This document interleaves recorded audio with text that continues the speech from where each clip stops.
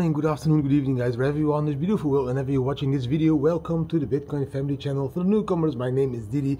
Today again filming from my rooftop. I still need to find my way around. Yes, I will start to walk the beach and the cliffs and all that stuff, and I'm also really busy. Like yesterday, for example, I needed to first record my own video, then upload the video, then I need to do some groceries with my family or shopping with my family, then I did a podcast with Crypto Kevin, really cool guy. Soon will be online. I think it was a podcast at Beer Coin Cafe. I found a Beer Coin Cafe with the B of Bitcoin here around my corner. So yeah, we went there to do that, and at evening we went for dinner. So my days are packed. I can't even go to Dubai, also because of some personal stuff that I need to arrange. I should have been in Dubai from the 18th till the 21st of April. Sorry for all the people that I want to meet with. I can't come. Some stuff came up personally that I need to solve before I can go and travel and do some other stuff. So sorry for that, but I will see you on the next event, guys. In today's video, 4 amazing Bitcoin charts. I will tell you exactly why we see Bitcoin going down, and I will also tell you what the next move will be. Yes, of course, a trading tip, a travel tip, talking about the news, answering a question, and an inspirational quote at the end of the video, guys. Yes, a video packed with information. Let's quickly jump into the charts to show you what is happening to Bitcoin. The first chart for today, guys, is this 4-hour chart. On this 4-hour chart, we can see that we are hitting that massive area of support down below here around 62k, guys. That's exactly where the wicks went. Even one wick over here, this wick went all the way to 59,765. So yes, it's a very important area of support, but we need to keep this area of support, because if we break this area of support, we can see why it's an area of support over here and over here. But if we break it and we start to zoom out, the next massive area will be around 57, but after that we will drop all the way to 52k. So that would be amazing buying opportunities. I'm not saying that's going to happen. I'm just going to say if we break these area of support, it's going to happen. But I'm going to zoom out a little bit to show you some more, because if you look in the short term, guys, we can see also the RSI is bottoming out. Like all the indicators are pretty bottoming out. So we are in for a reversal, but could mean that if we break this support, if we have a lot of weekends, we could drop to these levels. The next level would be 57, and the next level would be 51k even. Again, I don't see it happening, but it could happen. We never know what the charts will do, but for now it looks a very strong support over here, guys. Now if we zoom out to the daily chart, we can see we are breaking out of that pattern now in a bearish way. If you draw the Fibonacci retracement, I took the Fibonacci from this level because there is a lot of support in this level, and here is kind of the start. Then we could drop to the 0.618 level, which is around 60,600. We are doing that at the moment. You can see that's a very important support level. If you climb and you draw the Fibonacci, you can see, yeah, it pulls back to these levels, or to that level, or again to this level. The next level, the golden pocket level, would be 0.5, it would be 56k. So we already dipped to 57k something. Yeah, that could happen, guys. The thing that worries me a little bit on the daily chart is that we are breaking this green line. Because if we look back in history now to the previous bull markets, like for example to here we have the 2021 bull market. Let's see, I'm gonna zoom in. All the drawings are still on the chart from that one. Look, that green line, mostly when we go into that second part, is a support line. So we break above it and we use that support. We can go a little bit down below it, but mostly, you know, here also a little bit down below it, mostly it is support in that steep run. And we are now breaking that green line. And if you look back to 2017 even, one bull market before that, over here, you can see the same. This green line, that's a very important line on the daily chart, because that is the line that is coming to support when it comes to the last part of the Bitcoin bull run. And you can see here, we go up to that line, up, a little bit down below the line, again up, a little bit down below the line, again up. But every time we stay around that line or stay above that line. What is that green line? I will double click it so you can see it. It's the 50-day moving average. The red line is a 200-day moving average. So at the moment, what do we see? We see that we are breaking that green line now here on this moment. So if you go now back to now, we can see that that green line also in this bull market, you know, this is the bear market bottom over here. We came above it, a little bit down below. We came above it. You're going to see that this green line all the time is support. And even, you know, if it's falling below the green line, we will fall to the red line over here, or to there. Here we down below the red line. But that green line is an important line during the bull market. So even if we dip down below that green line, which we are doing now, we did it over here as well, we will turn back above that green line again. In the bull market, we're not going to drop down below that red market tremendously. So we are going to stay in this area, I think, of a 0.5, 0.618 support. It's like 57,000 to 60K. That is in the massive area support. And then I think we will come above that green line again and go towards that halving and create a new all-time high again. Don't freak out, zoom out. Look what happened in the past and start to buy these dips. Some more important charts are over here. This one, for example. Because you are thinking now, maybe I should sell Bitcoin. Maybe I should sell Bitcoin, a little bit of Bitcoin, for example, into gold. This is the chart that shows you how much gold is being mined every year, how many tons. Do you think gold is scarce? Do you think gold has a limited supply? There is more gold being mined every year. This is the beginning over here. Only more gold, more gold, more gold. Why? Because it's an unlimited supply. Why would you sell your precious Bitcoin for something that has an unlimited supply? We don't know how much gold there is on Earth, and we definitely don't know how much gold there is in the seas, and also not on other planets. Why would you sell Bitcoins for this? Or you're thinking about, maybe I will sell my Bitcoins into fiat currency, into euros, or my beloved dollar, or any other of the shit coins. This is the chart that expresses the purchasing power, for example, of the dollar.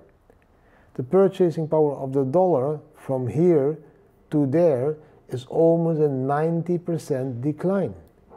A 90% decline. You're buying less for your dollars and euros each and every year. Here you could still buy some groceries for $1. Here you cannot even use the car anymore for $1. The shopping car I'm referring to, of course. So it's very simple. Why would you sell Bitcoins for a fiat currency that is only decreasing your purchasing power? That is not smart. Why would you do that? Why would you sell your Bitcoins for euros or dollars if you know that the purchasing power you have with that euro and dollar is only decreasing? It will become less valuable because you can buy less goods. So I wouldn't do gold. I also wouldn't do, for example, fiat currencies. I would stay in Bitcoin.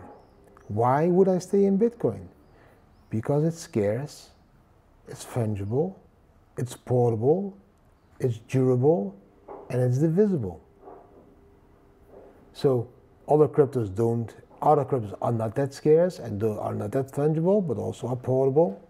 We don't know the durability yet of the most of them. Bitcoin has been unhacked, unchanged like since the beginning. And of course, other cryptos also divisible. Gold, moderate scarcity. It is fungible. You can't it's not portable. You can't take 10 kilos of gold everywhere you travel. So all of these are not as good as this one. Why would you sell this one for any of these others if you understand this? Even real estate. I know a lot of people swear to real estate. I love real estate. Why? We don't know how many buildings there will be built. We don't know if seasteading, like building constructions on the sea, will be the future. We don't know if it will be more popular to move to Mars and build there. We don't know how that will affect the prices of real estate.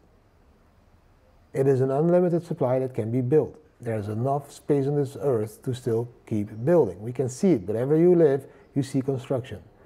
So why would you exchange your Bitcoins for something like that if you know that Bitcoin has a limited supply of 21 million? And if you're not convinced now yet, I'm going to try to convince you even more by the next chart. Because this chart is showing you that every time, and this is the one-day index over here of the dollar and Bitcoin, when the RSI comes in these levels down below that dotted line, if you would have bought over there, you would have made profit.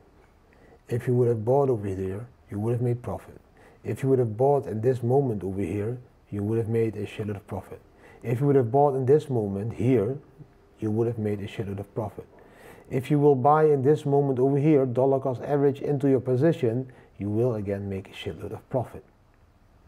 Still not convinced? Okay, next chart. This chart will convince you. This is the Bitcoin MVRV momentum. I've been sharing this already for years with you guys. Whenever we see those pinkish lines, means that that BTC MVRV ratio line, that yellow line, goes down below the MVRV 90-day line, the blue line. That is when we see these pinkish lines. Whenever you would have bought around that time, you would have bought the dip. This was the dip. That was the dip. This was the dip. This was the dip. This was the dip. This was the dip. Oh, sorry. This was the dip. Just check. If you would have bought the black line as a price around this dip, you would have made profit. If you would have bought around this dip, you would have made profit. If you will buy around this dip, we are now again down below that 90-day MVRV line with that yellow line down below the blue line. If you buy this dip, pinkish lines, you will make profit again. Please start to zoom out, stop freaking out, stop crying, start buying. These are the opportunities you're waiting for. It doesn't matter if we dropped 1K or 2K more, just buy, add at these levels, because you know we will go 10K up again very soon. Even the rainbow chart now is telling us, yes, we are back in the still cheap area, this area. That's where the black line is now. We were already in the hodl area. We came back to the still cheap area. It's a beautiful area to buy. Selling is in these areas over there, orange to red areas. That is when you start to think about selling. And then you will also have time to sell, as you can see over here. A couple of weeks to months, a couple of weeks to sell, a couple of weeks to sell. You should be adding to your portfolio if you didn't yet. This is the moment before we do that blast to the future here in that red-orange area. Still nice area to buy Bitcoin to maybe even double your capital in the next 12 to 18 months. Stop crying, start buying. I hope you really enjoyed those charts. Yes, short term.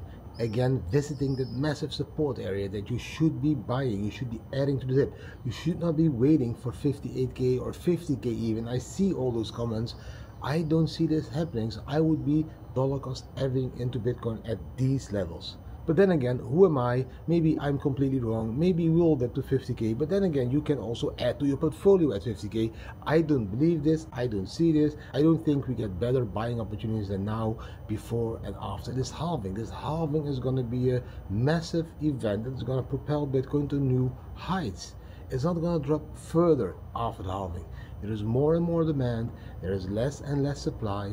This is going to lead to supply shock. The Bitcoin price will go up.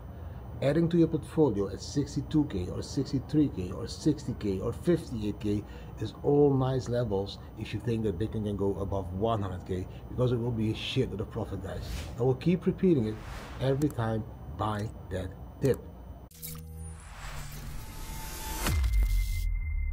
The trading tip today is a warning. Trust Wallet just tweeted that you please, if you are an iPhone user, shut down iMessages. There is a 0-day exploit targeting iMessages, and through that, without you even having the need to click a link, getting access to, for example, your Trust Wallet.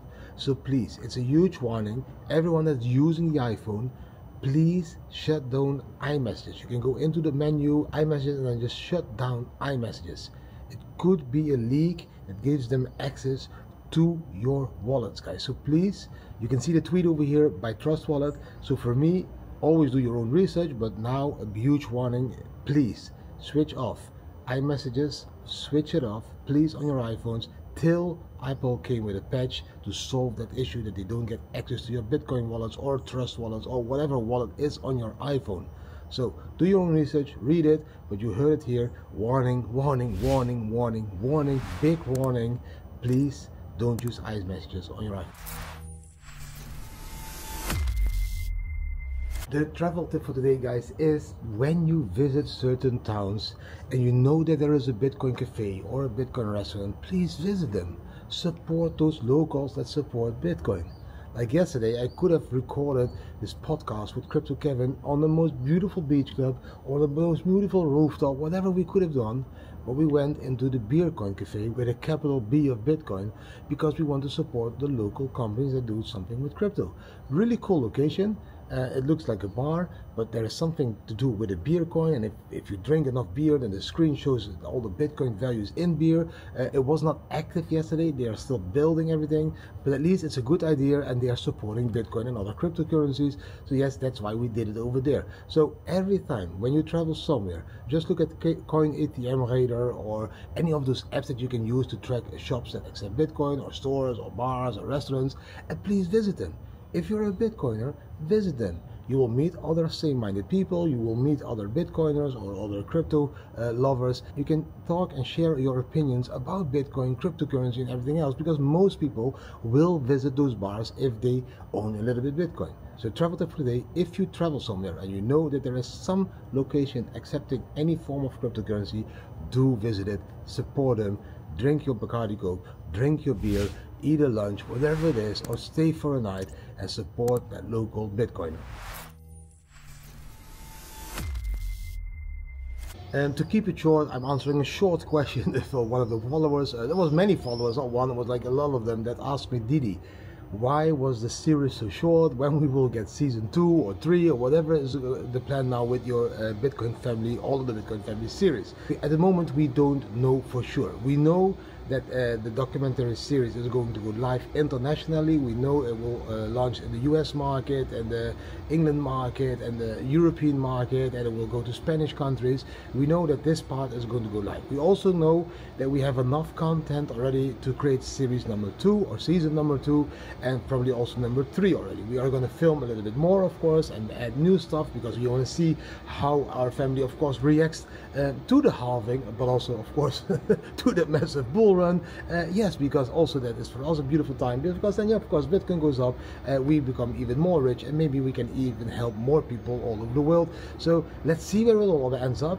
But for now, I can only tell you that the concrete plans are there for season 2, 3, and maybe many more to come.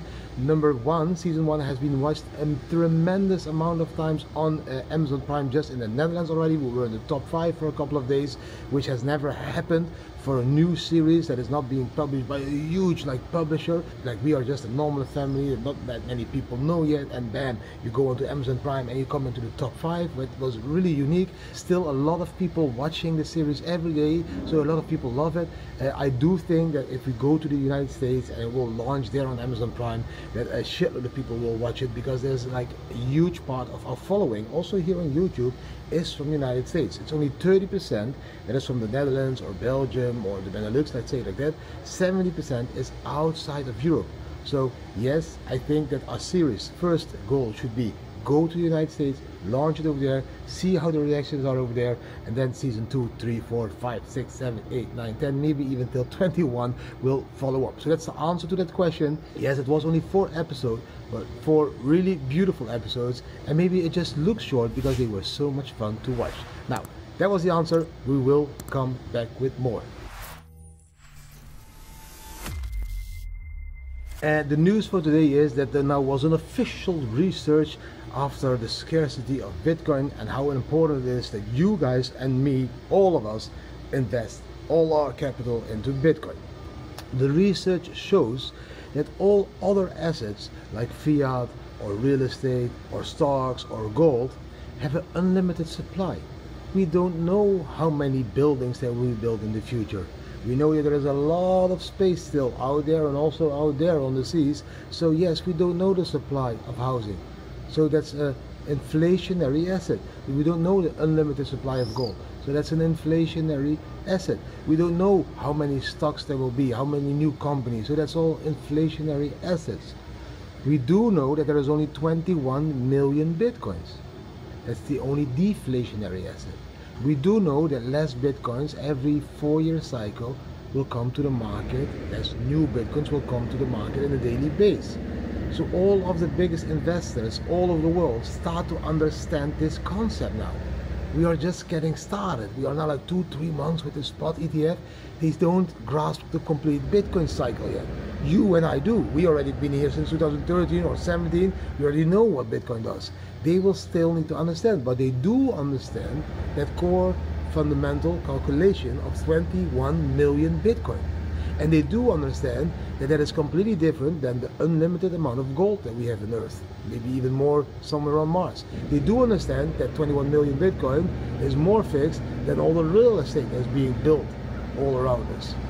All the stocks, all of those assets that we have around us cannot be compared to Bitcoin because that has this limited supply. And that is why the increasing demand for Bitcoin, institutional investors, retail investors, governments, all of that combined is increasing, will lead to an increasing price because the supply is decreasing.